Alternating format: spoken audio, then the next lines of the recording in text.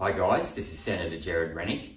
Just letting you know that I resigned from the Queensland LNP so that I can run as an independent senator at the next federal election. In order to run as an independent senator above the line, I need to be in a party. So today I'm going to apply for party status with the name of the party being People First Party. So hopefully I get that up, but in the meantime, if you could just continue to follow me on social media, or I'd appreciate that, and I'll keep you posted. And also, if you want to follow progress, could you please register your interest at the website that I'll attach to this post. Thank you.